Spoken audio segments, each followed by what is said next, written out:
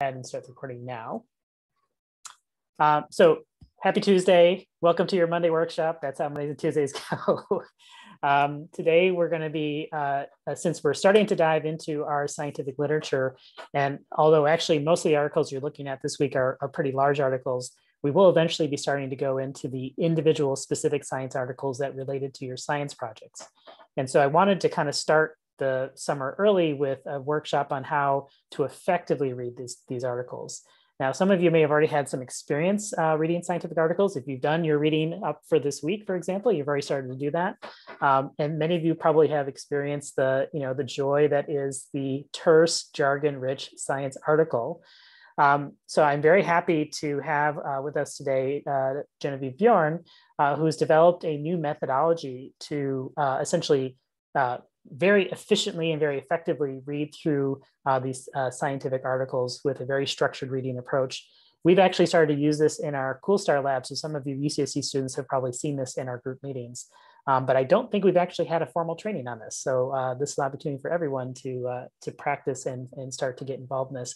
And I'll just say personally, this has been transformative for my own research. I've actually always hated reading science papers. I actually also hate writing science papers, but I've gotten better on that.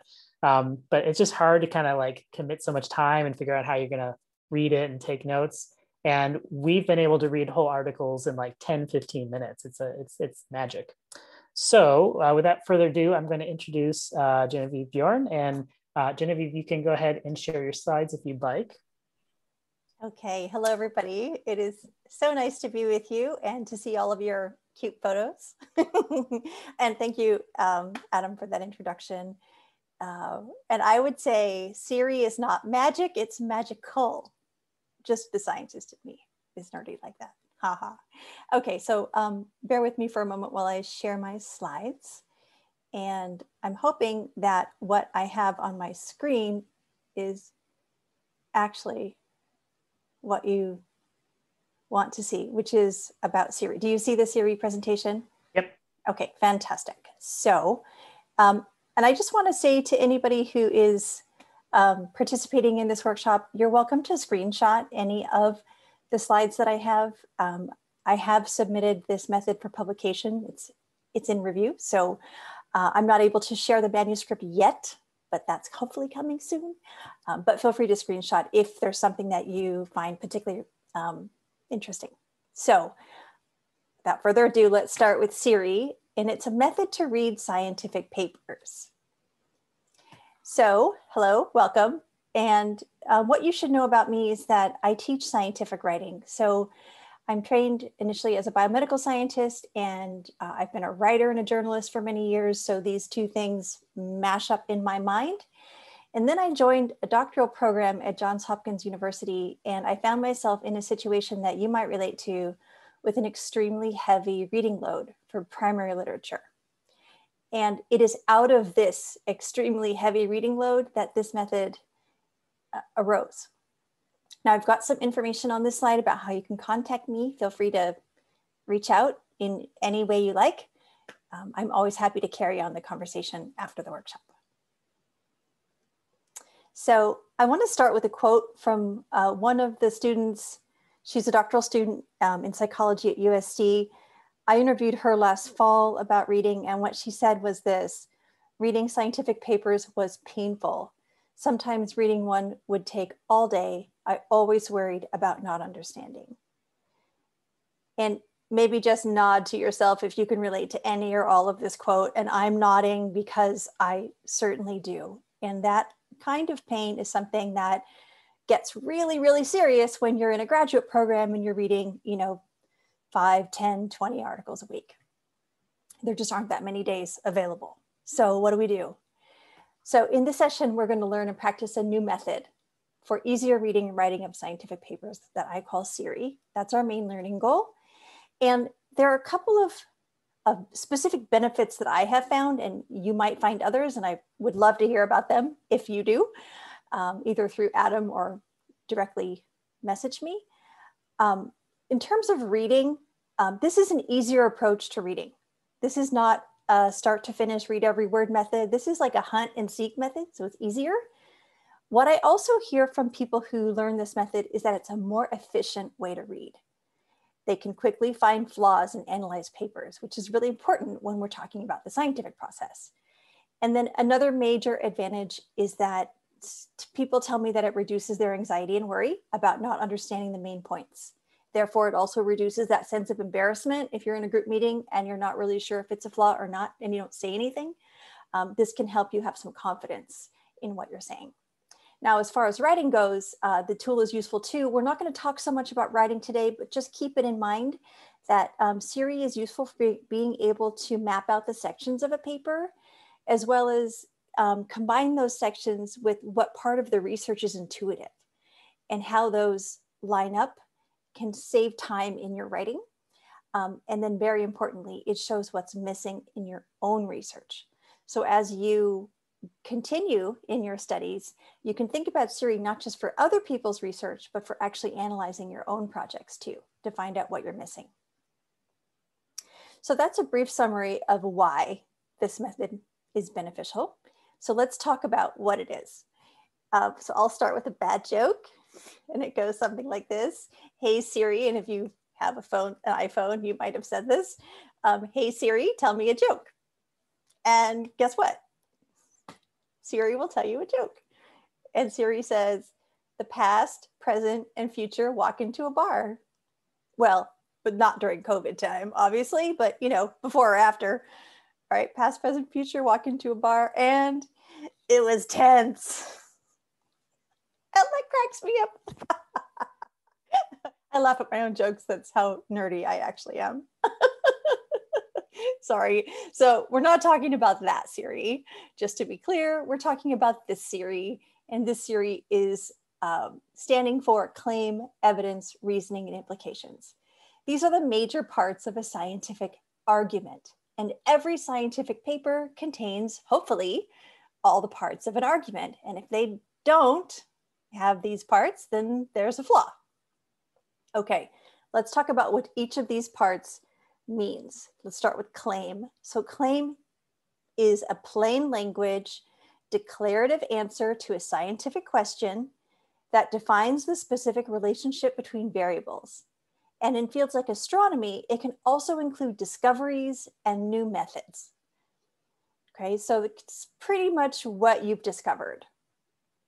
The evidence is all the fun stuff. The data, the test results, the measurements, the observations. They can be quantitative or qualitative or both. This is what we spend the bulk of our time as researchers gathering. Now, the reasoning, which is the third part of CERI, is all of the research and theory that is outside of our study or outside of the study in the paper. So this could be prior research or other scientific theories. And this reasoning is what creates links between the evidence that we or the authors have generated and the claim. And this provides the logical basis and for inferences and the argument in the paper. The reasoning is super important. It's really challenging in some cases to find out. And in a lot of cases, authors just don't provide good reasoning. You're going to find that as you start using CERI, that reasoning is one of the weakest parts of many papers. But we are going to know some shortcuts to find that out. And then finally, we're going to talk about implications. So implications are really, what is the next two questions that we can answer? And there are at least two of these questions that are important to consider. There's more, but one is, how is the result in this paper significant beyond the immediate findings? So for instance, what would be a next study? And where do we go from here, right? What does this mean for the field? What does this mean for the research? So the implications are something that usually are obvious because the word is imply is often stated. So that's nice for us as readers, okay? So we have the 4 sections: claim, evidence, reasoning, implications. There's a 5th section that we're going to talk about very briefly. It's the context. And context is something that is not on this slide, but it's all that background information that every piece of literature has. Okay, now if we think more closely about the claim, let's start with that. again, plain language, declarative answer to a scientific or research question, usually defines the relationship between variables or a discovery or a new method. Key points here are that the claim is something that is going to be a part of the main hypothesis of the paper. And again, it could be discovery, a new method technique. It could build on previous work. It could be a rebuttal to a previous claim. And papers usually contain more than one claim. Often there are additional or secondary claims and they're buried in the paper. And then there are some key phrases that we can use to hone in on claims. Things like we found, there is, and when there is followed by some kind of discovery or comparison statement. Observation of, discovery of, some of the key phrases that are really frequently used with claims. Now with oh, my slide jumped. With evidence, again, this is all the fun stuff, the data, the results, measurements, observations.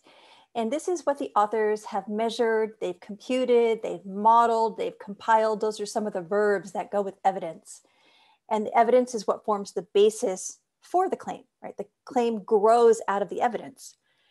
So the authors here will define samples, populations, and other groups under study. There's always a methods that precedes the evidence. They use some particular kind of method to generate their evidence. Again, it can be quantitative, meaning involving numbers and statistics, or it can be qualitative, that's descriptive and narrative, it can be both. In my field, we use mixed methods, so we use both. Often you'll see evidence in tables, charts, graphs, but it can also be paragraphs, just straight up text.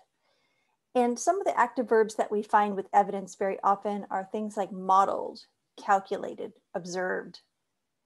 Those verbs that suggest the active collection of data. Now with reasoning, again, I mentioned this is one of the most challenging parts of CERI, mainly because this involves both theory and prior research. So these are factors that are outside of the study that are influencing how the researchers think about their evidence. So it could be any type of existing law or theory or property, prior papers, prior models, and all of these are going to be a logical basis for inference and argument. So again, it's going to be a logical progression of analysis that connects evidence to claim. The reasoning is always going to connect to external knowledge beyond the research study. Okay, that's a really key part about reasoning. It's going to connect to external knowledge beyond the study. And again, could be a previously published analysis method, theory, or some other paper that supports the connection between the evidence and the claim. There's lots of different kinds of reasoning. So this is also where reasoning can be a little more complicated. And here at the level 1 version of CERI, we're just going to introduce you to some of these ideas. And then later, as you get more advanced with CERI, we can talk more about what some of these different types of reasoning look like. But if any of you have ever taken a philosophy class or a rhetoric class or even a logic class, you'll know that there's inductive reasoning, deductive reasoning, and then there's kind of a compare contrast to rule out other interpretations. So those are the 3 main types of reasoning that we use in science. And then some of the key phrases that we identify as being associated with reasoning are things like this explains, or this matches the predictions, or this confirms a previous result. This indicates. Where there's a reference from the current study to some external knowledge, either theory or publication. Okay, so our last point here in CERI are the implications. And again, this is going to be at least 2 questions that get answered. How is the result significant beyond the immediate findings? And where do we go from here? The implications, the key points are that they explain the impact of the result on the area of research or on the field more broadly. And The implications also state what needs to be done next to test or build further upon the claim. Some of the key phrases are really obvious. This is actually the most obvious one. So I actually find this implications often to be the easiest thing to find in a paper, because the phrases are things like this implies, one implication is, implications include, also suggests, could also suggest, things like that. Okay, and they're often at the end, so that's even easier. Now, I would not be complete if I didn't mention context. So context is the whole scientific background situation that led the authors to conduct the study in the first place. The context is what is usually the first part of every paper. It's that first section, background information. Sometimes it's called context. It's usually everything that it leads the authors to think this research needs to be done. And it includes the topical or field background, something about the underlying problem, some kind of gap in the research, something like that. And this is a really good place where jargon starts to come in, and it's necessary to start defining words. So it's very easy to get overwhelmed in the context part, because lots of new jargon comes in and it's not all necessary, but it sounds good. And some of the key phrases to know that you're in the context area of the paper are things like experiments began with, a decade before, these advances have enabled, and then I also mentioned there's a gap in the scholarship. That's a common one. Okay, and then anything referencing history before the study is probably context.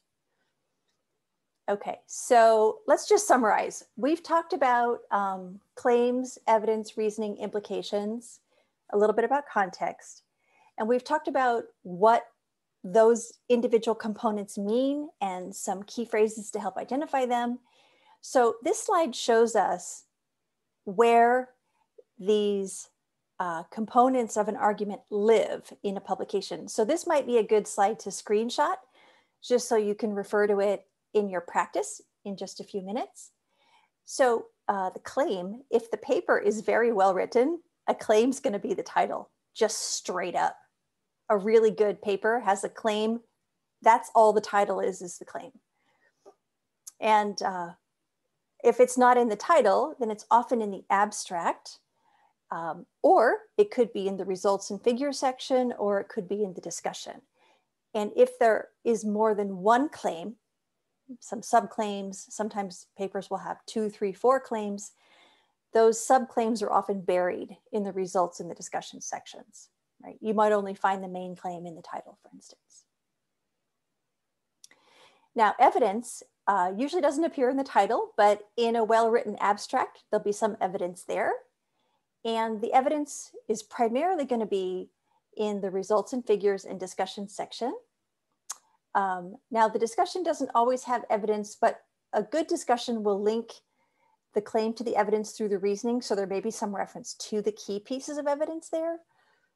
And then also in the methods section, as I mentioned before, methods is what the study design is and what tools the authors used. And this helps us to understand how they get their evidence. So it builds up to the evidence. And then finally, the implications. Like I said, this is probably the easiest one to find, I think. And that's always in the discussion. Or some papers have a specific section titled implications, and then you could just go right there. Okay, so that is a summary of what the essential elements of a scientific argument include and where to find them in a standard publication. Okay. So let's do a worked example. I think this begins to make a little more sense when we can see how we actually apply these ideas to a paper. So this particular example is coming from Nature Astronomy. This was actually in the first issue ever published in that journal back in 2016. And it is about a hot giant planet, hat P7b. Okay, so here's the abstract and the title. So I want to look at this and see if I can find the CERI elements here without even having to look for the rest of the paper. So let's see how they do. Well, right, the first thing I can see, variability in the atmosphere of a hot giant planet, that's a claim, right? Variability in the atmosphere, that's what they're finding of this planet. So they've made their claim the title. Good job, authors. Very good.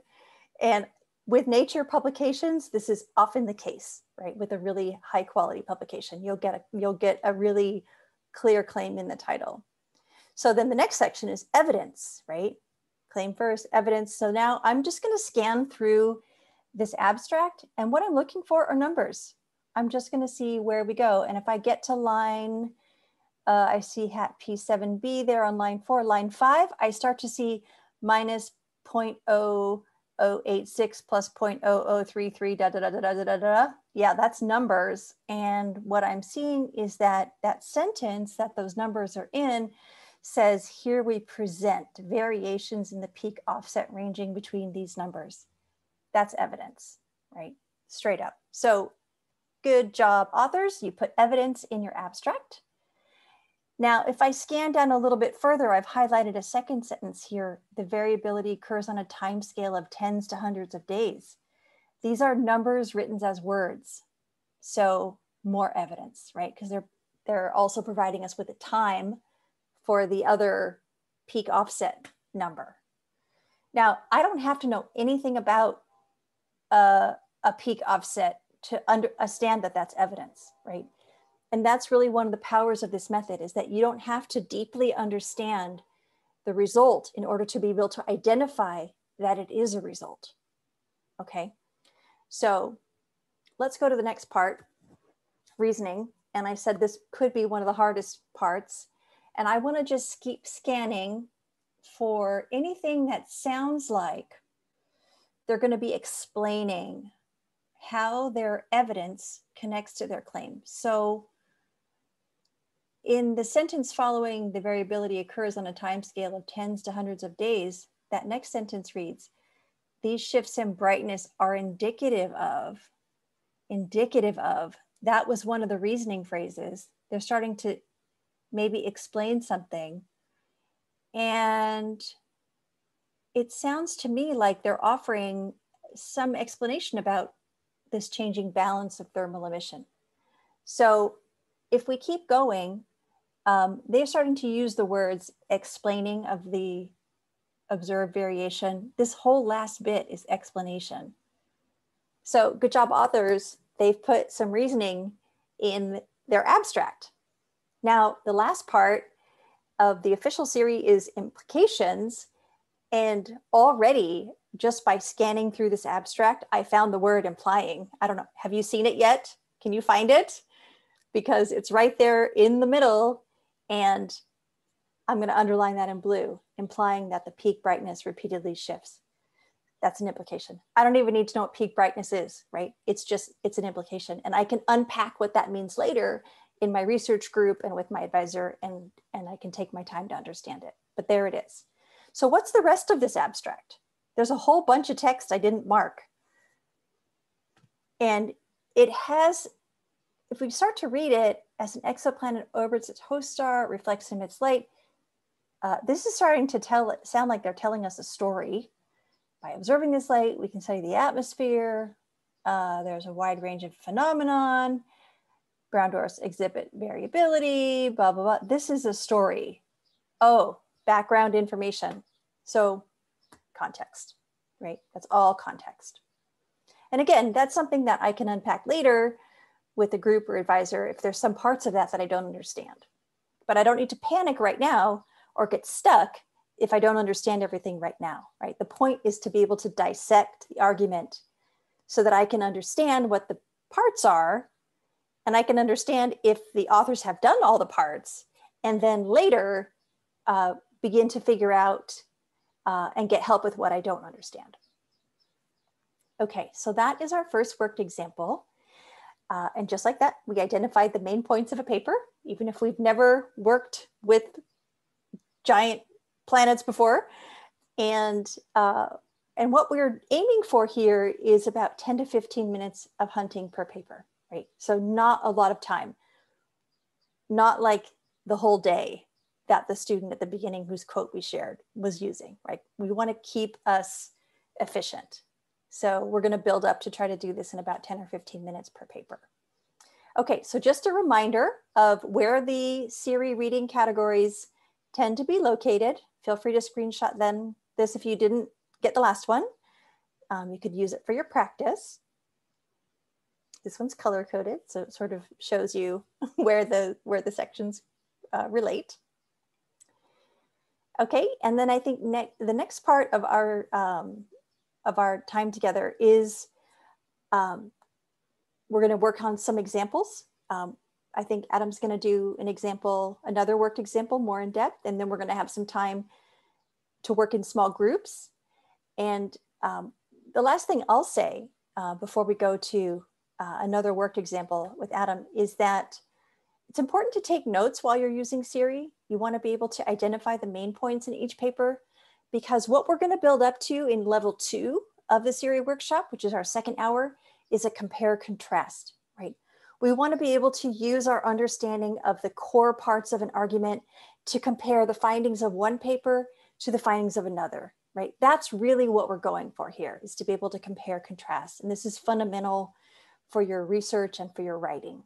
And we also want to reduce the number of times you have to go back to the paper. Ideally, it's one and done. You take your notes one time and you're done. You don't have to touch it again, hopefully. Any form of notes you like will work. There's a template that Adam's going to share around. You can use that too. Okay, so that's what the template looks like. And I will just leave that slide there if you want to reach out to me. And then I'll turn it back to Adam to do our next example. Thanks, Genevieve. Does anybody have any questions for Genevieve before we move on to another worked example?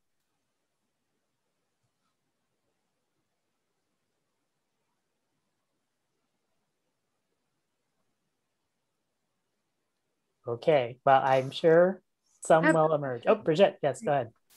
Okay, so if one of the CERI are not found, does that mean that it's not found in the paper itself? And then do we just kind of like, we don't have to look for that specific thing? Like, let's say we can't find an implications. Do we just not look for implications in the paper?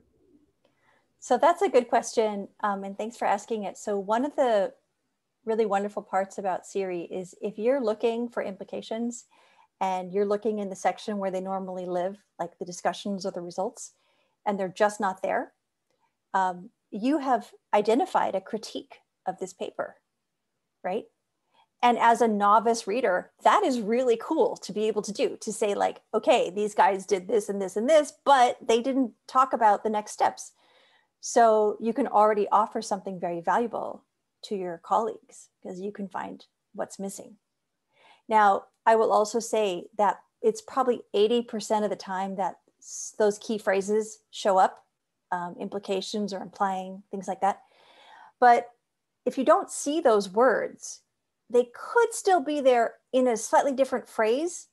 So I would just encourage you, if you don't see any version of those key phrases, just to do a quick double check and make sure that they just didn't write it some other way. But typically it's missing if those key phrases are not there. Yeah. And this is something that you can also check with your group mates too. Like if you're like, I'm in the implication section and I don't see any, does anybody else find any? Right? That's a great question to share out. And then you know, others may have found the same thing, like, oh yeah, these guys just didn't do it. Yeah, thank you. Okay, any other questions?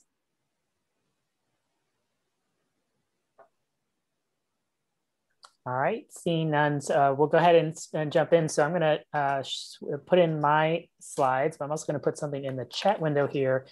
This is gonna be a link to our worked example.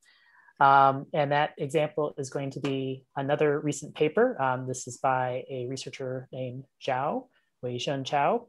and we'll see what the paper is in just a bit.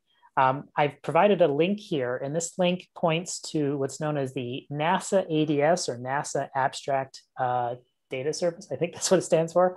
But this is one of our go-to websites for accessing the literature. In fact, we're going to see this website again. I think later on in the summer, Roman's going to do a literature search session where how do we find papers that are related to the papers we're looking at. NASA ADS turns out to be a really good source for that. So let me go ahead and click on this link, and you can click on the link on your own computer as well. This is the web page that comes up, and this is the abstract right here. And it's all kinds of information that we'll possibly spend some time going through at some point here, but you'll get familiar with this interface quite a bit because this is how we access our pages. But more importantly, I want to point out that the links to the papers are over here on the right side. There's a couple different versions here. This symbol is a PDF symbol, so this gives you access to the PDF from the publisher. This gives you access to the PDF from arXiv. arXiv is a sort of public database for sharing published papers, usually before they actually end up in the journals. This is one way that we disseminate our research ahead of the journal publication. And you notice a little green symbol here. This tells you whether it is open access or not. And so often you may find, particularly for recent papers, that the publisher link will not have a green symbol, which means you either have to have a subscription to that journal, or more often than not, your university has a subscription, you can access it that way. But the arXiv is also often a good way to do this. So I'm going to go ahead and click on that link, which brings up a new window and brings up the PDF of the publication. Now, Genevieve showed an example with just the abstract for a paper. This is now the whole thing, although, and it looks like it ends at 3, but actually there's a whole bunch of extra pages here. This is actually a 12-page document. And if we scroll through, that includes a lot of text, includes some figures, some tables. Sorry, it's a little slow reading it right now. I'm running a lot of things. Some of these figures actually have a lot of data behind them, so that's partly why it's running a little bit slow. In any case, if you wanted to read through this straight through, it would take some time.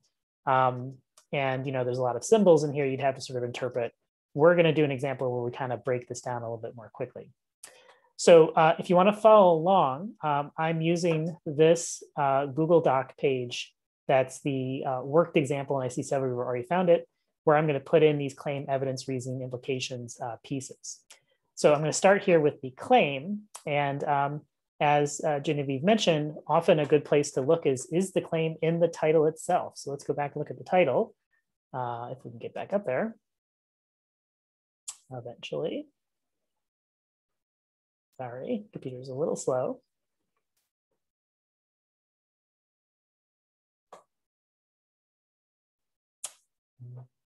Okay, let's see. Well, let's do this while that's loading. Let's go back to this page and see. So the title says a gap in the lower main sequence revealed by Gaia data release 2. What do you folks think? Do you think that's a claim?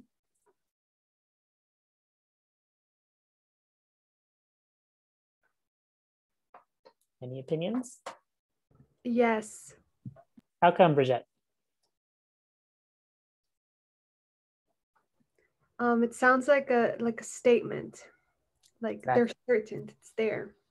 Yes, yeah. So, as Genevieve mentioned, it's it's a clear declarative statement. So that's the case. If there is a gap, right, in the lower main sequence, it's a clear declarative statement between quantitative variables. Now, we have talked about the main sequence on the color magnitude diagram. So that's kind of implicit in this statement. When we talk about the lower main sequence, we're talking about a sequence on a color magnitude diagram, and color and magnitude are two quantitative variables.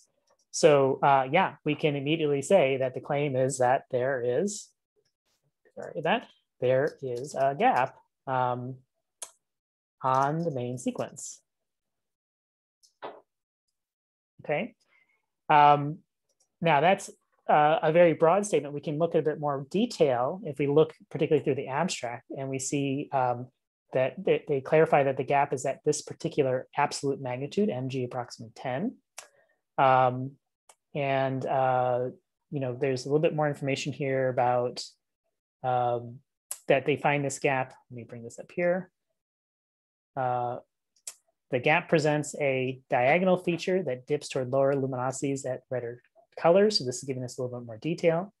The gap is very narrow, all right, and is near the luminosity temperature regime where M dwarf stars transition from partially to fully convective. We talked a little bit about convection the other day. So I would put in probably some more of these details. So there's a gap in the main sequence at mg approximately 10. And the other thing is that the gap is narrow. And we can quantify it because they quantify it there in the abstract, about 0.05 magnitudes. And the gap occurs at the transition from partial to full convection in M dwarfs. All right. So obviously this is, I would say, the main claim, but these other subclaims help kind of clarify that a little bit. So all I got that was just from the title and the abstract, and that's usually a good starting point. Now we want to look at what the evidence for that claim is. And as noted, this is going to typically be in the methodology section. So I'm going to skip right past the introduction. And even though there's nothing that says clearly methodologies, usually the second section in the paper provides those methodologies. So even though they title it the gap here, we can use that. So usually evidence is the data that's involved. And so an important thing is they say that the data was retrieved from the Gaia archive. All right, so that provides us with where the evidence comes from. This is data from Gaia. Now, what kind of data is that? Well, let's see if we can dig down here. First of all, I know that Gaia has astrometry data. Trying to see if they have any specifically thing where they say. Well, so they at least they list their variables here. They have absolute G magnitude, and they have this color. Remember that the differences in magnitudes are a color. So we can include that in what data is provided. So absolute G and GR minus GB. Now, it's often also useful to kind of get an idea of what kind of data they extracted. So there's another important phrase here. It's stars within 100 parsecs in this DR2, which is the second data release. But I think that's also important to point out that these are for stars within 100 parsecs. So that kind of sets our sample. All right. So that's the data they used. Let's see, I can find a little bit more information in here. Probably then the most important thing is we go down a little bit, we can actually see the data.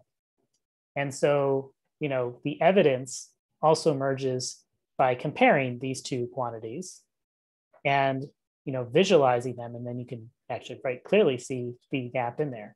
So now here's a question. So this is the two quantities plotted together. If I say, well, look, I can see the gap quite clearly in there, is that evidence or is that reasoning?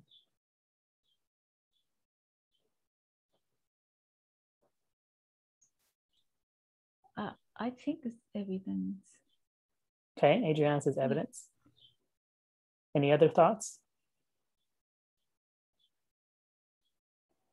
I think maybe it is reasoning because it's not just like raw data, it's like more, it's like an interpretation, I think. Okay. Any other thoughts?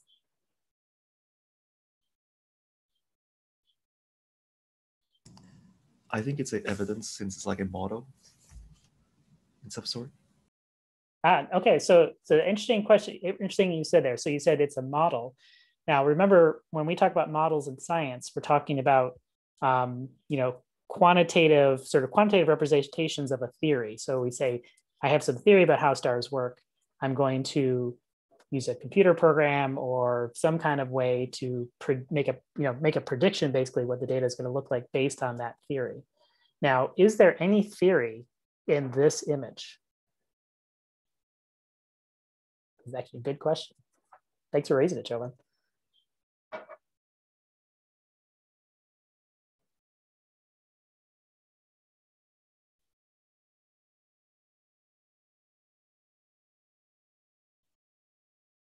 Sorry, I'm not looking at the chat window. You might be answering this in the chat window.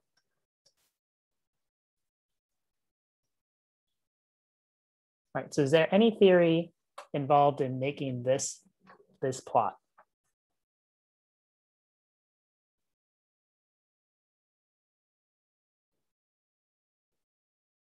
Well, on the paper said that there is some region of the stellar population, so it can be it's data from the sky. I mean,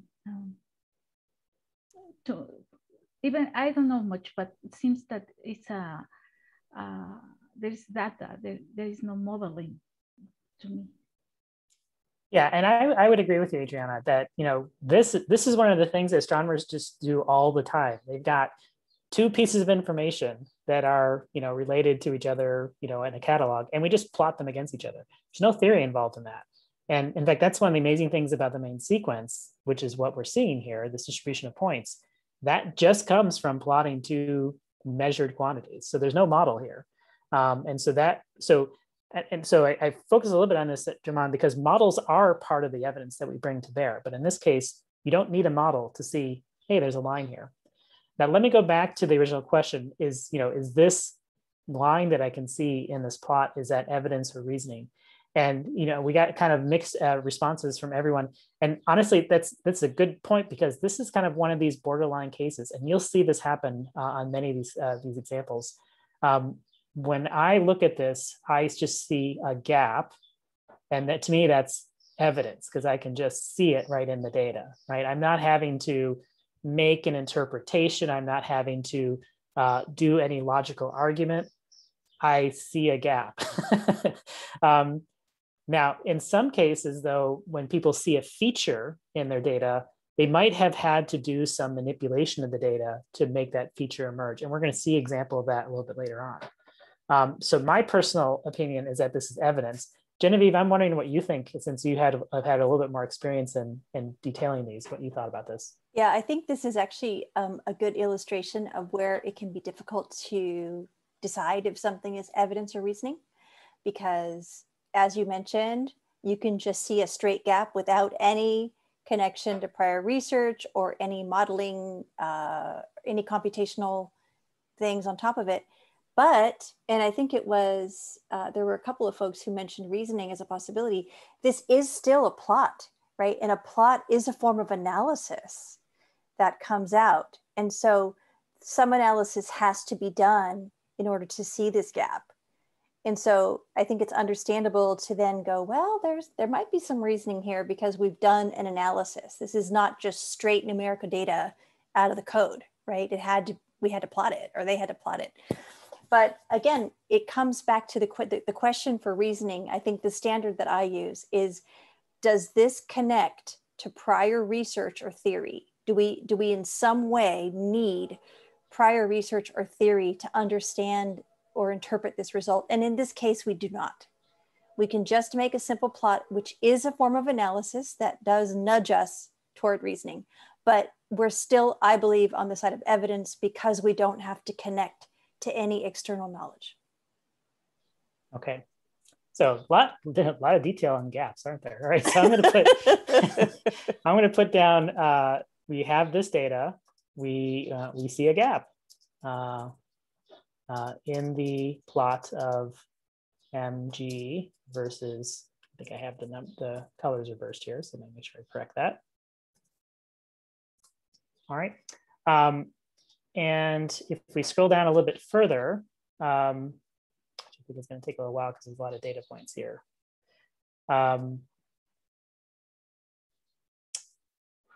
Sorry, unfortunately, when folks have large data sets, they sometimes make very dense figures. There we go. So as I'm scrolling here, they have more of these kind of plots. Again, maybe M being to compare the gap in different places. And that's actually important because even though I'm not reading the text, I can see that they're bringing in new magnitudes in here. Here's a J and a KS. There's the KS there. I think if we scroll up, there might be another magnitude listed up there. There's MKS. So the other thing that if you read through, you find is that they also bring in 2 mass JKS magnitudes as well. So they're bringing in additional photometric evidence to this. And then what I often will do is I just keep scanning through what would normally be that methodology section, which ends at this point where it says discussion. And I don't see any other evidence being brought to bear, although I'm having a little trouble scrolling through it. So I only see those kind of magnitudes that are present in there. So that's really all the evidence that they have is just this observational measurements from the Gaia spacecraft for this 100 parsec sample, which includes absolute magnitudes and colors, and then a couple more magnitudes from this 2 mass survey. That's really all the evidence that they have here. But I think the other piece of the evidence is that when they plot these together, they see this line. All right, so that's that. And then the next thing is the reasoning. And again, we look for this in the analysis section of the paper. Again, in this case, we don't have a very clear analysis section, but we do have, go back to that page. We have, I would say this gap is the evidence because we see the gap. And then the next section is probably the closest thing we have to analysis because you can see it's gap in different colors in more distant samples. So we can already kind of get an idea that what they're going to do is they're going to analyze this gap and see if it shows up in other places. This is going to be a form of reasoning because one of the questions one can ask is, well, I saw this in this one plot. Is it real, right? And that immediately comes to a reasoning. How do we argue that this is a real detection? Well, we bring in this other evidence, right? So what are some of the lines of evidence that they do? Well, we can just actually scroll down to the pictures. Again, very slowly scroll down. One of the reasons they show these other plots here is, and you can find this in the text, and I apologize, it's so slow that I'm not going to be able to dive in there as quickly as I'd like to. But what they do is they see the gap in these other magnitudes. So they showed the picture with absolute G and the B minus R colors, and then they go and they look at other magnitudes that include K and J minus K, and they kind of see the gap in there. It's a little hard to tell, but if you stare at it closely enough, you can kind of see that there's a little bit gap in there. So one of their arguments is that they also see the gap in infrared magnitudes, J and K. And then further along, there's another plot which shows the same kind of sequence here, but now they're doing it in different distance bands. So this is 0 to 100 parsecs, and it's not totally obvious by my eye where the gap is in here, but they compare it in these different bands in different populations. And they talk about this in this section here. Can the gap be produced for other stars in other parts of the galaxies? Oops, let me see if I got that right. No, I'm sorry. I think this was discussed a little bit further up, which of course the text is a little bit slow right now. But they basically argue that they can see it in this population. They can't see it as well in this population because as they talk about up here, it becomes a little bit, the data values become a little bit more uncertain. And they don't see it quite as well in the even farther distance here because you just have fewer data points. And so one of the arguments that they make, and I think this is a little bit scrolled down here. Why is this gap not seen before? That's because, we'll just read this whole sentence. The available number of parallaxes of RAM dwarfs were limited in number, had larger errors. Because the gap is narrow and subtle, these attributes for the available parallax preclude identifying the gap until a much larger high precision parallaxes were obtained with Gaia. So one of their arguments then, reasonings, is that this is seen for the first time because the data is better than before. We have more accurate data, right? Now, this kind of line of discussion and questions here, even though usually look for the reasoning in the analysis part, actually provides some good aspects of reasoning, because again, if the big question is this a real gap and does it mean anything? You can see they kind of go through reasons why this gap isn't due to some other stuff. They're essentially looking at counter arguments and ruling out those counter arguments to support their claim. And again, reasoning is what is connecting the evidence to the claim. They support their claim by looking at things that could explain away this result and arguing that they don't follow through. So is the gap due to bias? Well, they say that their main conclusion here is there's no biases based on how the Gaia catalog is described that could explain away this, this gap. Like there isn't something where the measurements suddenly change at absolute magnitude of 10. Is this due to the presence of multiple main sequences? So could there be different stellar populations that give rise to that? They point out in this that there are globular clusters that have multiple main sequences, let me see, we can parse this last statement here. The gap we outline here for nearby stars has a very different slope, so it's not consistent with gaps resulting from multiple main sequence populations. So they say that multiple main sequences exist in these other special systems, but when they look at this data set, there's no evidence that that's there. So I'm going to add those two pieces.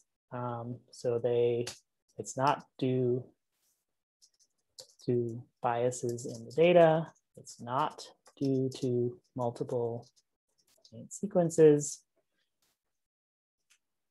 We talked about why it's not seen before.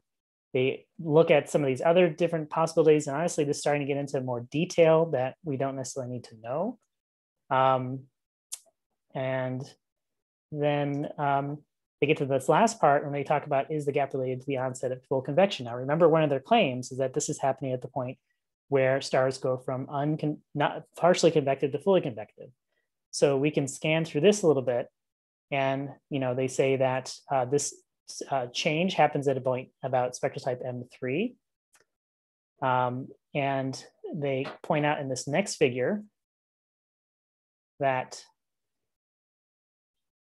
the gap, which is about here, corresponds to the mostly yellow stars, which are stars of type M3. So they point the gap out there. And if we keep scrolling a little bit further down, come on down, come on, you can do it. All right. They actually do bring in some models here to look at what are the ages of the population and metallicities. So in fact, we do have another set of evidence here that we have to include. They introduce a new set of models. If we scroll up, we can see these are called the parsec models. Actually, there's two of them, YAPC and parsec. So we need to include that in our evidence. YAPC parsec models.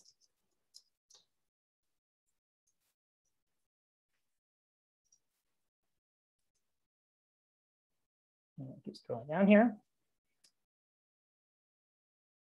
Come on. Sorry, guys, the figures are really slow on this computer.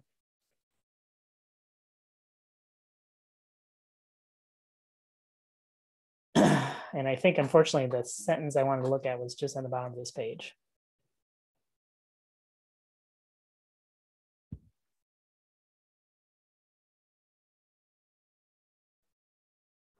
Okay, so on this paragraph, they start to talk about the connection between magnetic activity. You can see magnetic topology, that's a fancy word. The gap shows a sudden transition from, this is the topology space, they see a sudden transition from one state to another, which happens to fall near the mass where stars are modeled to become fully convective. And so as we read through here, we see that their evidence is the gap. They use the models to connect where that gap is to a particular mass And then they say that this mass is based on these other models or prior research, that this is kind of where people think the convection sets in. So again, in terms of the reasoning, I would say a reasoning would be the mass at which the gap is placed is at the same mass that prior research indicates stars go from partial to full convection. So again, that was one of the claims, and the evidence is the gap, and we're connecting that gap to this claim by pointing out that the mass that that gap corresponds to is the same mass at which this convection happens, right? So that's mapping the evidence to the claim. All right, now if we go down to implications here, so we do have a final section here which says a future study of the gap, which is a great indicator that there's going to be some implications in here. All right, and so so they kind of summarize their claim, right? Based on the evidence here, the observed drop stellar numbers is probably related to subtle change in structure. We suggest the following studies be undertaken to further understand this new feature. So they very clearly lay out, here's what the next steps need to be, all right? So they say, examine the stars falling in the gap, measure accurate dynamical masses, radiant metallicities in the gap, and determine the rotation periods, and evaluate the photometric variability. So all of those are really great implications. Now, one of the easy things I can do here is I can just copy and paste these because they're almost word for word nice implications. But I want to point out one thing that's very important when you do this. You put it in quotes. Oops. Let's try that. Didn't quite do the character turns. Okay, but that's fine. I'm putting these in quotes because later on, if I'm using this information to perhaps write a report or write a context section for my paper, I don't want to copy this word for word in my next writing because that would be plagiarism. So I am copying this in, but putting in quotes so that it's a reminder to myself that if I'm going to, report this out, that I will rewrite this so that it is in my own words.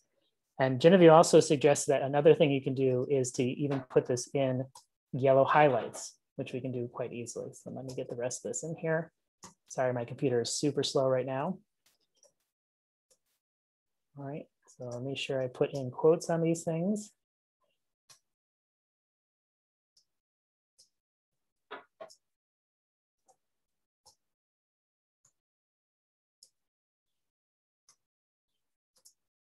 And I'm going to take Genevieve's suggestion to put all this in yellow highlight, just so I am absolutely sure that I changed this to my own words somewhere down the line, right? But in this case, it was very useful that they actually outlined the implication steps for me in this nice enumerated form, and I can just copy them in. But just be very careful that you indicate that you copied it in your notes so you don't accidentally copy the text in something else. All right, so I got everything through implications. We could also go into context. And again, that would be just looking at the first section. So we're doing this completely out of order. And that's an important feature of the CERI method, that you do not read this paper from front to back. You want to go and hunt and find the information that you're looking for. And so, as I scan through here, they talk about the HR diagram, about how those are measured. A lot of this is just kind of detailing how the parallaxes of nearby red stars and the fact that most red dwarfs within 100 parsecs do not have distance measurements. That's actually a nice important phrase. So I'm going to copy that into my context. That's again in the past. All right, and again, using quotes to indicate things that I have copied. And then they talk about Gaia coming in and providing new data and a lot more data. And some of the results that have come from Gaia, there are two main sequences. for nearby stars called by metallicity difference, and the distribution of nearby white dwarfs shows multiple sequences. And in this work, we present a new feature, right? So I would say that the other context is that Gaia has enabled the detection of new features in the main sequence. Okay, and that's kind of everything. So, you know, how long did that take? Genevieve, retime me. I was going a little bit slow, but how long did that take me? 30 minutes. Okay. So I went a little slow because I was kind of talking through my process, but you can see that, you know, we're able to get all of the key aspects of this paper condensed down into a one-page set of notes very effectively by doing this kind of hunting around and pecking for the information. So we should take a break at this point. Let me see, does folks want to have any questions before we take just a quick 5-minute break?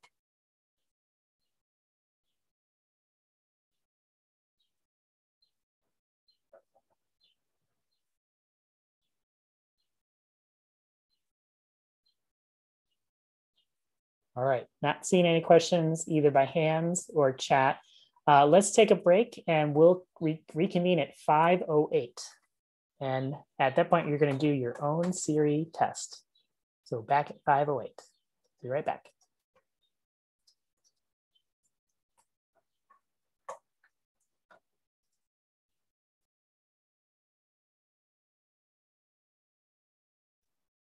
All right, everyone, welcome back.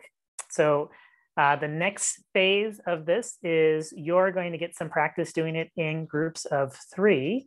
And so let me just share the slide up here. You're going to be looking at one particular paper that's actually related to this one by McDonald and Giesis, and I'm going to put that into the chat window so you have the links. And then you're going to be reviewing this paper. And then we've set up a collaborative document that you're going to enter in according to your breakout room, the elements of CERI. So claim, evidence, reasoning, implications. And if your group gets ahead of time, you'll have some time to maybe put in some of the context.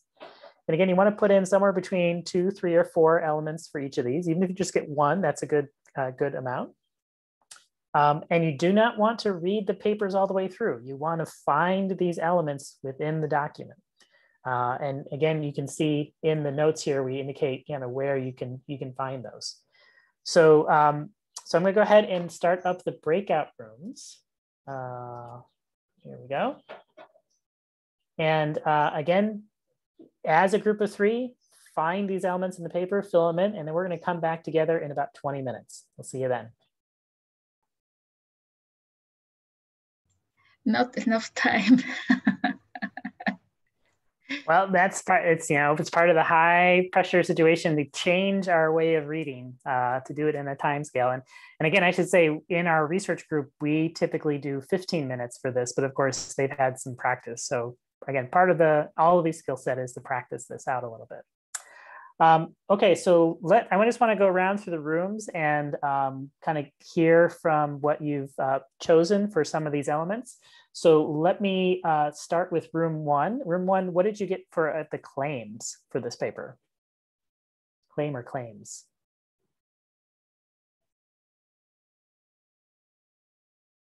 So room 1, do you have a representative speaker who is not Dino?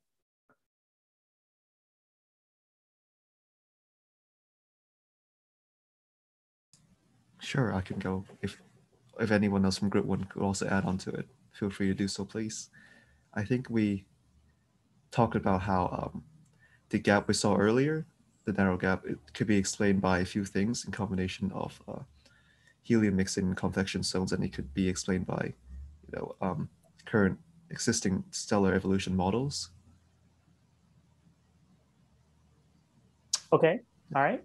That sounds like a pretty clear gap. Was that claim in the title? Let me look at the title. Where did you find it? The title didn't really mention what was exactly the cause, like what was exactly the explanation. It did mention there is an explanation, and I think we found that in the abstract where they talk about like what the explanation actually is. Okay, so you found it it wasn't in the title, but it was in the abstract. Right, yeah. Okay, all right. Thank you. Room 2, do you want to share the evidence that you found in this paper?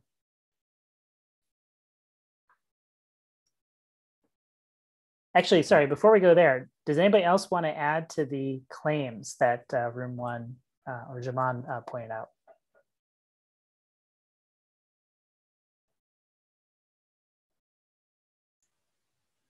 At least on our team, we thought that the claims were pretty clear themselves. At least we saw that most of them were on the abstract, so we agree with room 1. Okay. And I see in your notes, and you guys can kind of go see what the other groups also wrote down. It's a good way to kind of see how your peers are looking at this. I noticed that your group put in like the specific places where they're found. That's a good sort of practice as you're practicing. That's a good thing to do. And I would say I agree with Jaman. So the title does have an explanation for the gap, but it doesn't say what the explanation is. So it's almost a claim, but that's not quite a claim, right? The claim has to be a clear declarative statement, and an explanation is not clear or declarative. We were thinking that maybe a part of the title was a claim, not the whole title itself.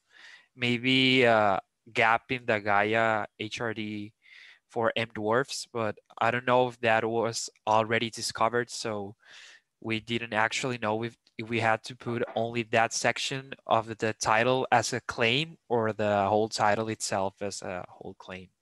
Well, so the point is not to find the sentence and copy it into your notes. It is to state clearly what the claim in the paper is. Now, a good paper will have a very clear sentence that says, we find this, or, the results indicate this, something that is a clear claim.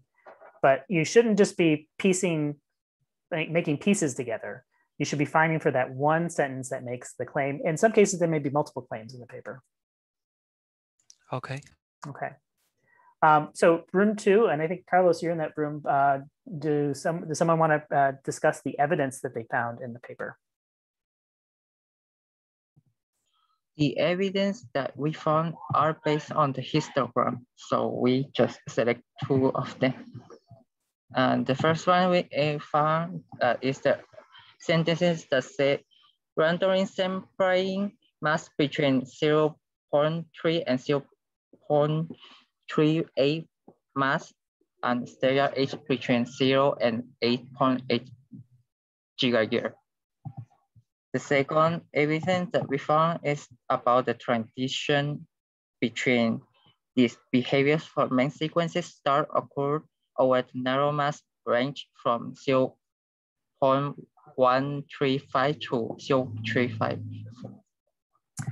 Okay, so the first one I would say is probably a subset of the evidence. It's providing a very specific parameter range for the analysis they did. So that it can be a piece of the evidence. The second line is not evidence though. And part of that is because it is actually reflecting on something that they've observed based on their calculation.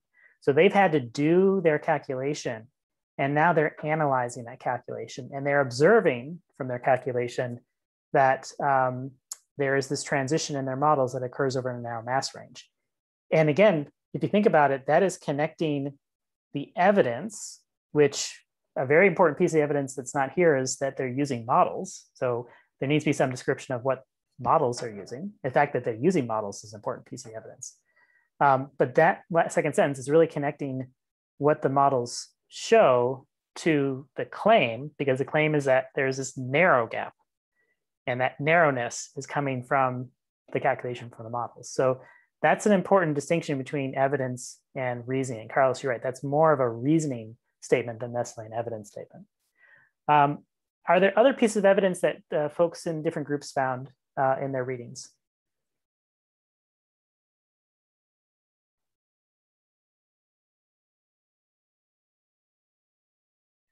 Did you say evidence? Evidence, yes.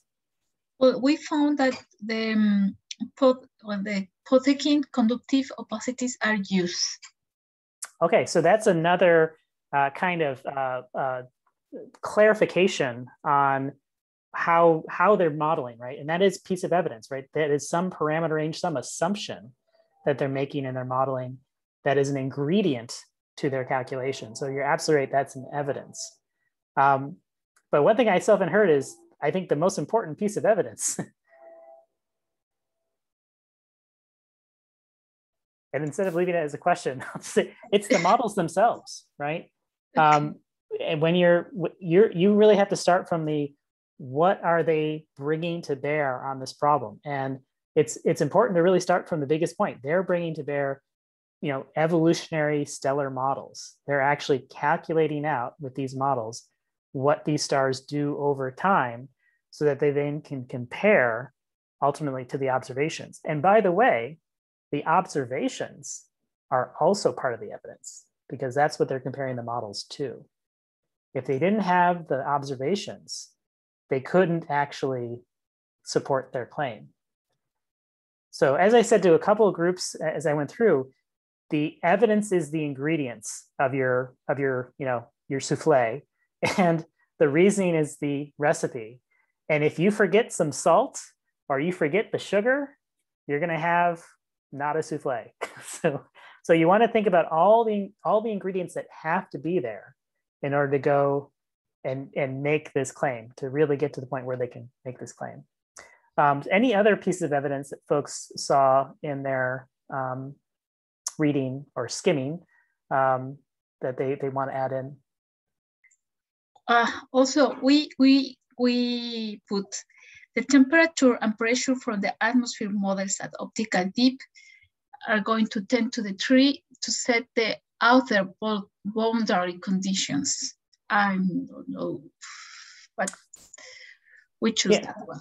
So that is, I would say that again is it is part of the evidence. It's part of the kind of detailed assumptions that are made in the models. And so, in particular, if you want to be very clear about what assumptions are made, assumptions are ingredients, right? So that's certainly something that would fit into the evidence. You have to be a little bit careful, and everyone, I'm pointing out things that we see very often when we do these CERI trainings. It's very easy to grab kind of, important sounding sentences because there's a lot of quantitative details in there, but you want to think about how important is this particular assumption. It may be important for understanding whether their claim is true or not, but also making sure that the big items are in there. Like this was based on modeling, not observations, but they also brought in observations as part of the evidence to compare their models to. Genevieve, do you have any other, because we're definitely, this is part of the learning. This is really trying to identify what is evidence, what is reasoning, what is implication. So these are really good questions.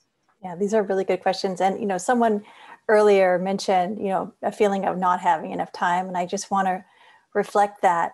And especially when this is new, there's always that sense, I think, of not having enough time to really go deeply into something, especially because now we're bringing in a level of nuance, right? It's not just about the numbers, but are these numbers models or observations, right? It's beginning to sort of break down these bigger categories of information into now more subtle pieces. And that does get easier with practice. It does. Especially as you start to learn the field jargon a little bit more, that is also helpful.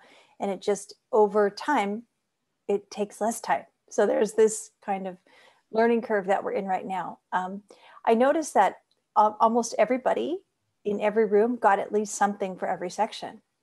And I just need to say, like, top level, very nice work. Like that's excellent. This is not an easy paper.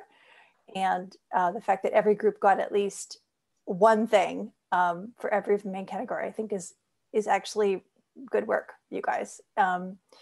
And just this discussion about evidence and reasoning, I think, again, I always come back to, does this piece of information reference something external to the study, right? Does it reference a prior publication? Sometimes there'll be a citation to a prior publication, a prior data set. If it does, it's a really good chance that it's reasoning. So that's sort of how I kind of just, rough gauge it. So I think Carlos, this may be answer to Carlos's question. He asked whether, if those quantitative details that Adriana mentioned about the models are referenced to any other papers, could that count as reasoning? And that's a good question. And I would actually on this point say it's evidence because it's describing the assumptions for the model. But at this point, you haven't gone to making a logical connection to the outcome, right? This is just the ingredients that go into it. And, and sometimes, I'm going to use, let's say, Jiffy spread peanut butter, right? So I'm referencing Jiffy spread. It's just Jiffy, I guess. I'm using Jiffy peanut butter. And just because I reference Jiffy doesn't make it a reasoning. It's just kind of being specific about what are the ingredients that go in. Yeah. All my analogies are food for some reason. It's close to dinner time. That's why. Yeah.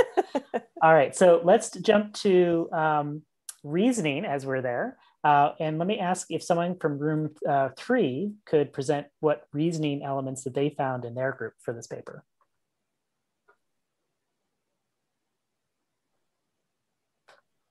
Yeah, I guess I can go.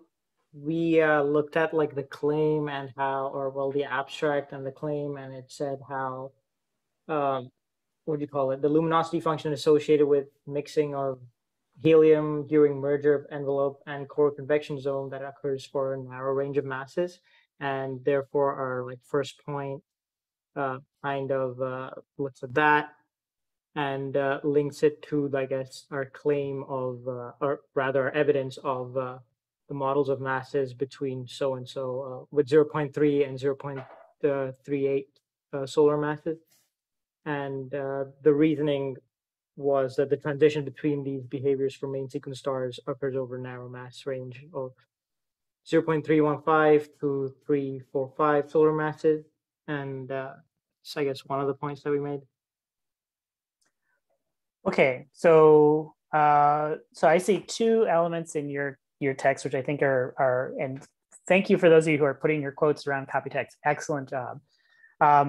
So you've got these 2 pieces that transition between behaviors occurs over this narrow mass range. That definitely makes a nice reasoning connection to the fact that the observations show a narrow gap, and that you have this other one that luminosity increases steadily and smoothly because 3HE is producing outer parts to the nuclear energy generation region.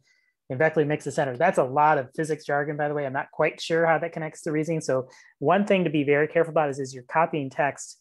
If it is a lot of jargon, you should, as a practice, try to break that down into your own words. So sometimes the paper just has the perfect line and you can just put it in there. But if it's a line that's densely worded in jargon, and I would say this is one of them, you should, in addition to putting that text in there, try to explain what that line means. So Sohan, can you explain what that line means? The second one? Spot. Yeah, I'm gonna put you on the spot. Okay, let me just reread it and get back to you real quick.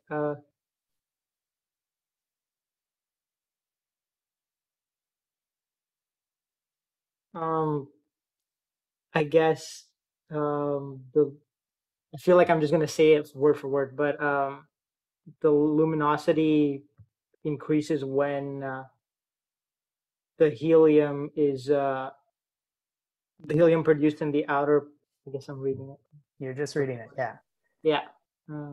So if you get to a sentence where you can't explain it without just using the same words, you want to take a step back and say, do I really understand, what this is saying?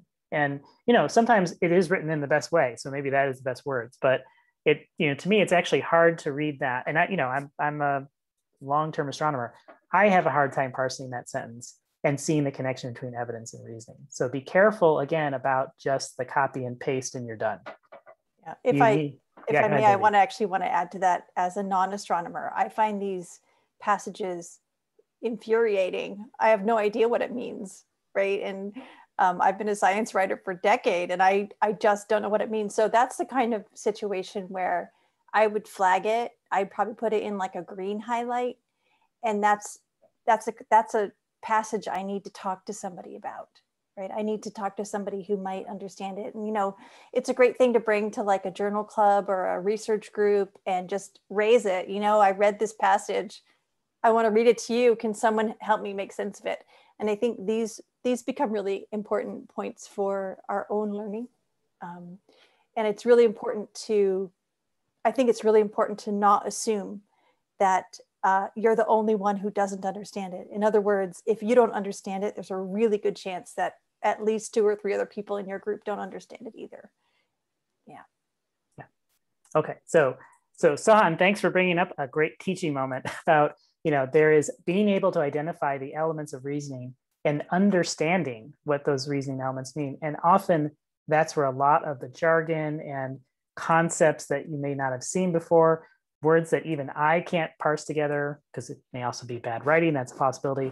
So I absolutely, definitely encourage you when you get to those parts of phrases, and it seems like this is important, but I don't quite know what it means, bring those questions to our meetings or to the office hours that Dino and Roman have. Okay, so thank you for introducing your elements of reasoning. Do any of the other groups want to share other reasoning elements that they found in their reading of the paper?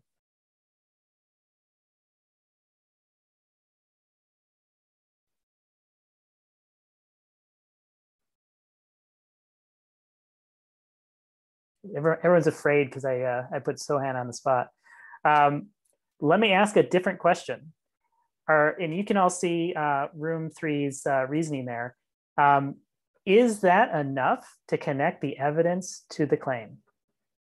Are those 2 lines enough to connect the evidence to the claim?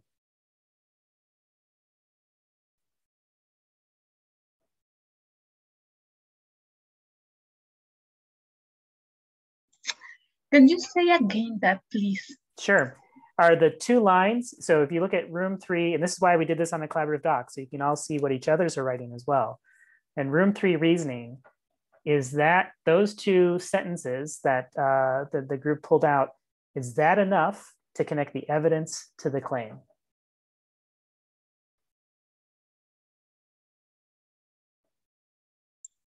Well, to me, not, because also we are one of the teams that I feel that I need more time, but but it needs more needs conclusions. I mean,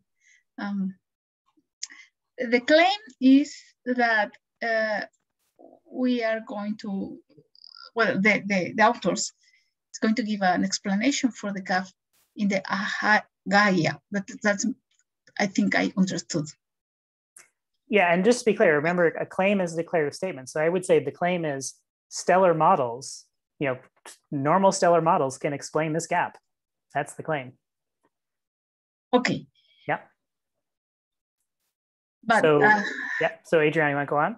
Yeah, but the implications here is like it's kind of trouble for me also. Well, so we're not at implications yet. So one part of this is to separate out these pieces so we can focus on specific concepts. So if we just focus on reasoning, and just because we're a little bit running on time, I will just say that those are 2 important pieces of the reasoning, but it's not quite enough to connect the evidence to the claim that the models can explain the gap. Because there's a few more details that are in there. For example, how does helium produce this gap, right? Helium is very clearly important because it's mentioned many times in the paper. But what is it about helium that is specific to making that gap? And what is it about convection? Because the second sentence also talks about convection being an important point. What is it about convection that produces that gap? Now, I will say that there's a very important figure in the paper. And one of the things you can do in your description of the CERI review is say, in figure X, there's a clear explanation of why helium and convection explains the gap. And these kind of things where you're kind of providing yourself another point to, refer back to, okay, I remember there's something about helium and convection here. Do they explain this through figures? And figures are really powerful ways of explaining scientific ideas. So you can even bring into the figure and say, in figure X, they show the different models and they show how the luminosity forms a gap because of the different behaviors of helium mixing and convection. And even if you don't know fully what helium mixing and convection are and what they relate to each other, by pointing to the figure, that's another way to kind of remind yourself to go back and say, okay, I should really make sure I focus on this figure because that seems to be what is the key reasoning for how we go from the claim, from the evidence to the claim.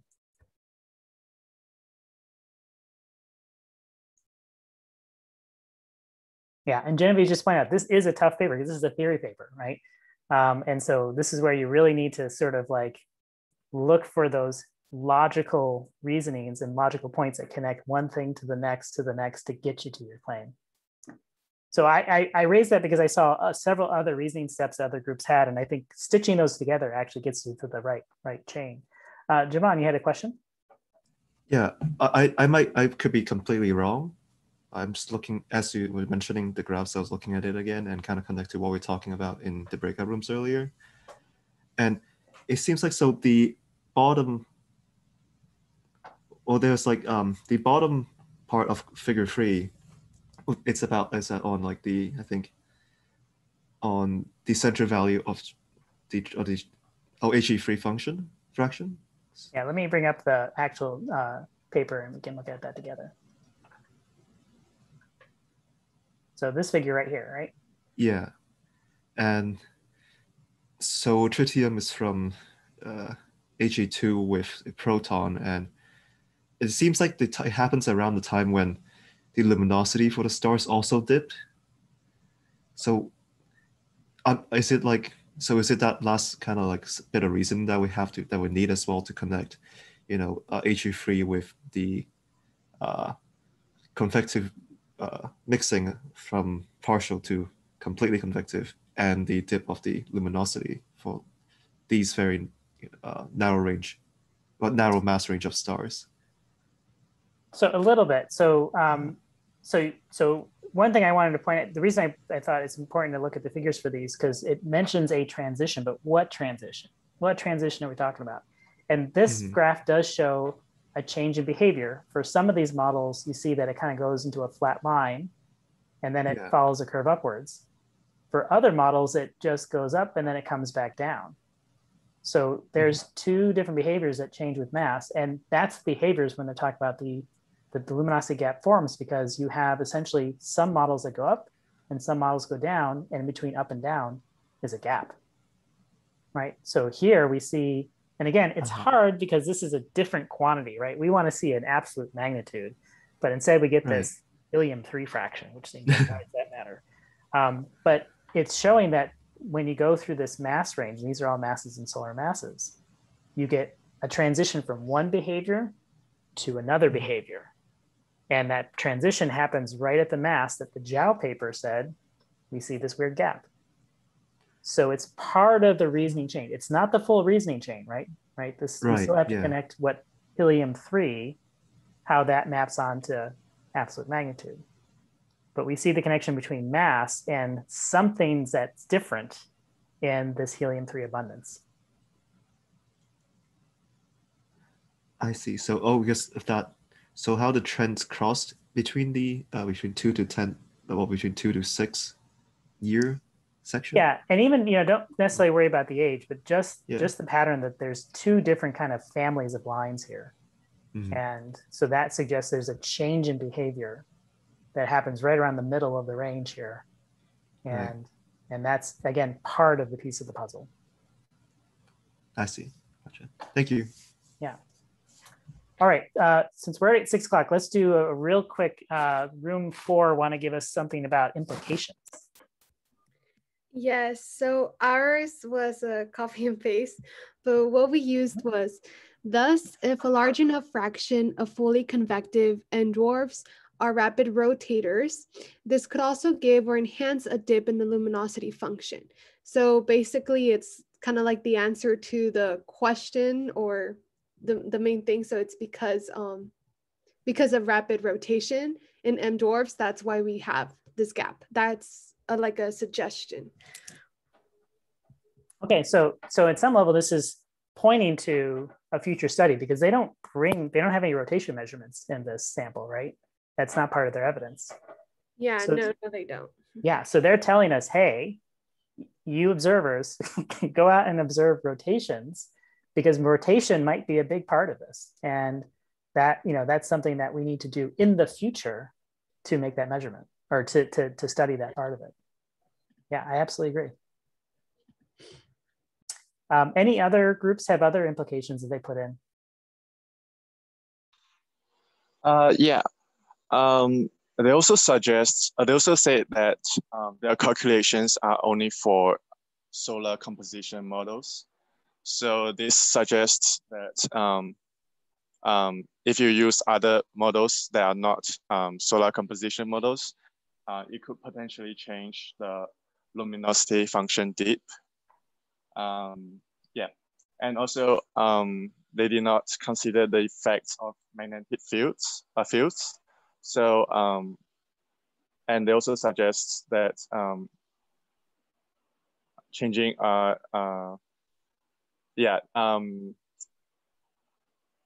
if a large enough fraction of fully convective envelopes, so that's the part of magnetic fields. Yeah, I think that's the two main implications. Yeah, so one form that an implication can take, so thank you for bringing that up, Sky. One form that implication can take is to recognize the limitations of one study and to suggest a path forward to making the analysis more sophisticated. And this is a very normal process for science. You start with the simplest model you can make to reproduce your data, and that's going to be probably incomplete, miss out some important things like metallicity, abundance of heavy elements, or magnetic fields. And by reflecting and saying we didn't include these things, but they might be important, that points the way to future research. So absolutely, this is a good example of implications. And by the way, a good example of a well-written paper is to recognize the limitations of one's own work and to propose ways to improve upon it. So I would say this is also a sign that this is a good paper, that they know where their limitations are and they've pointed them out.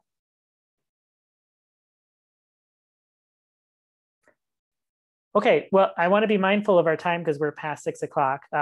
We won't have time to get to the second part of this, which is the looking at how we analyze and identify the quality of the paper. Although we've actually talked about some elements of this.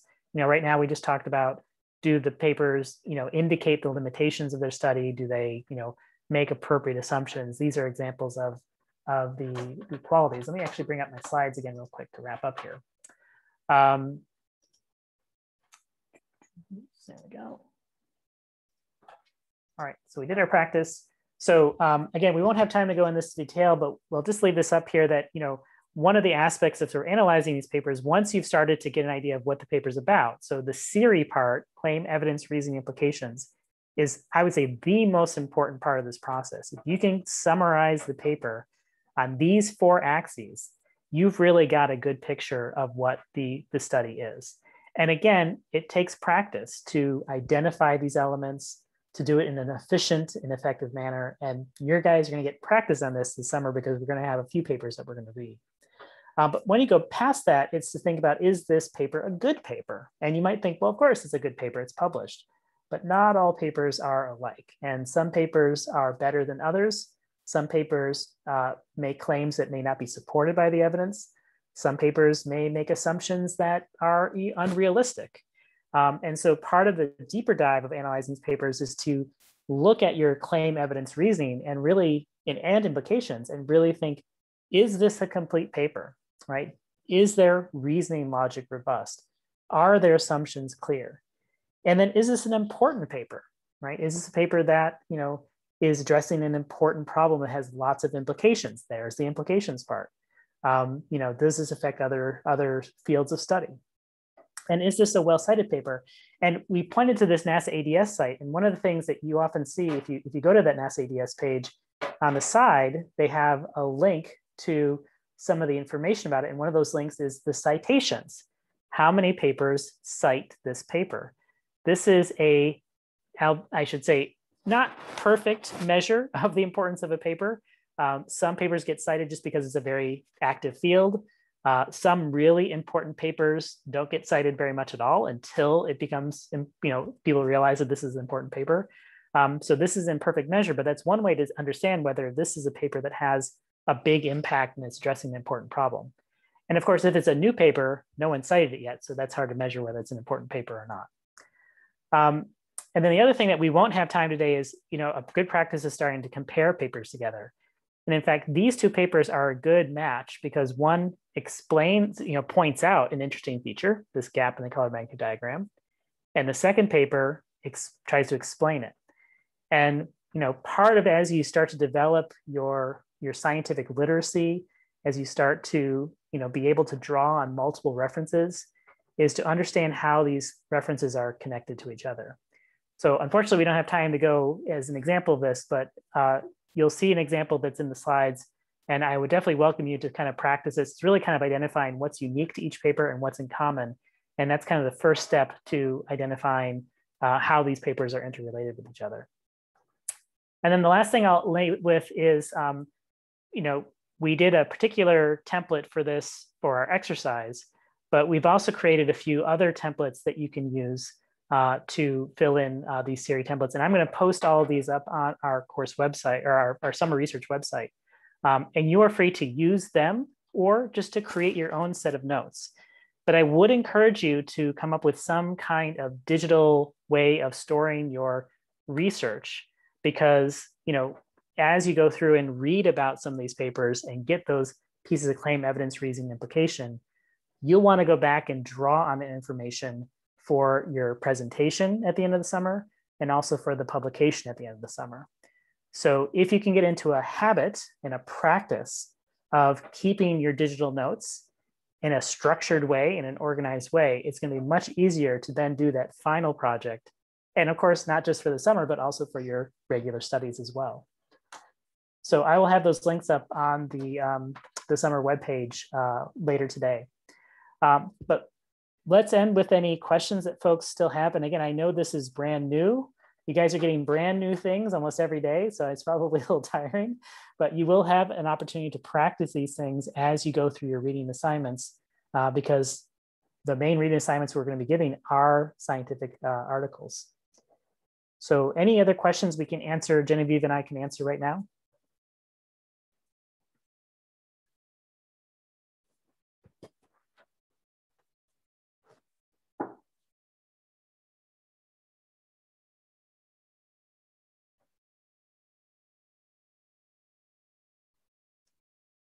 Well, I'll just chime in here in closing while questions might percolate up. I just want to offer an individual experience myself where I use a Google Forms template to input my CERI notes.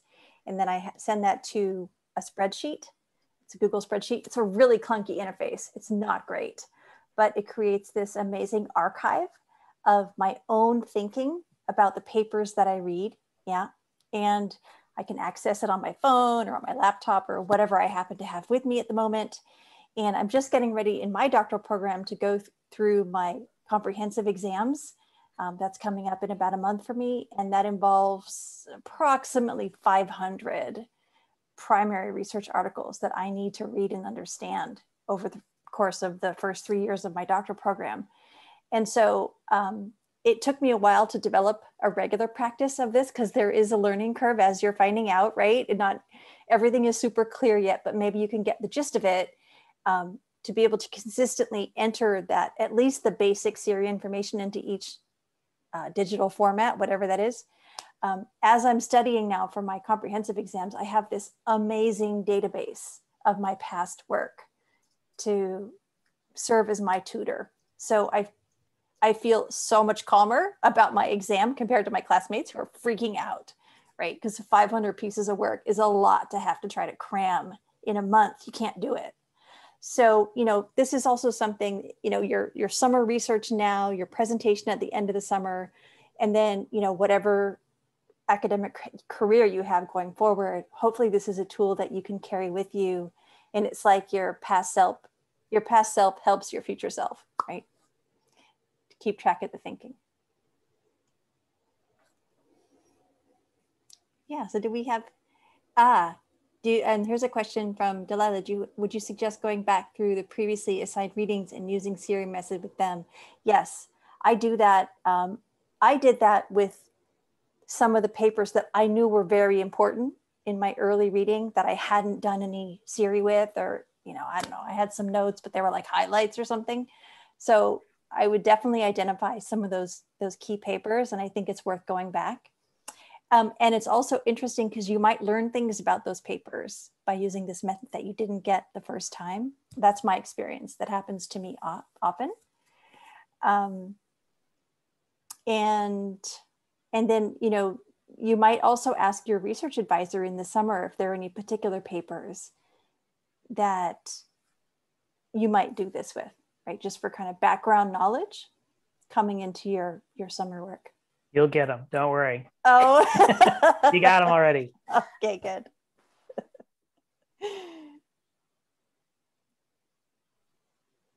Okay, well, if there's no other questions, we'll have the recording for this posted up on the website a little bit later on. I'll also post up the slides, including some of Genevieve's slides as well, and then the templates for the reading. And indeed, you know, Delisle, both moving forward and backwards, if you want to go back to your old readings, but particularly as we move forward, I would strongly encourage you to, you know, try out these templates or make something of your own so that you can organize these CERI elements. And I will say that part of either our Monday or our Friday meetings will also include a CERI every week. So you're going to get practice with this as a group as well. All right, great. So everyone have a great rest of your Tuesday. Dino, who is still with us, but will be having office hours now, will be available for office hours. And otherwise, if you have any other questions, don't forget to either ask Dino or Roman or ask the Slack channel. We'll be there to help. And our next meetup will, I think, be on Friday for our Friday meeting. All right. Have a great day, everyone, and see you soon. Oh, don't forget, we have observing tonight if you want to join that as well. So that link is in the email.